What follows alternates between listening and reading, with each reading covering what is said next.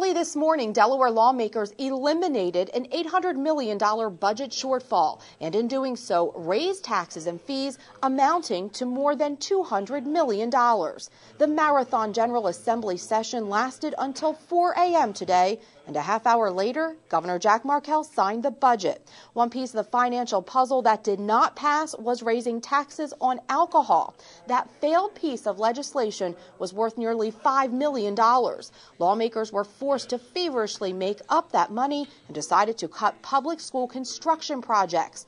Government employees will take a 2.5% cut instead of the 8% initially proposed, and tax increases signed today will reach almost every corner of Delaware. You can find more details of the budget and cuts here on Delaware Online and in today's News Journal. For Delaware Online, I'm Patty Petit.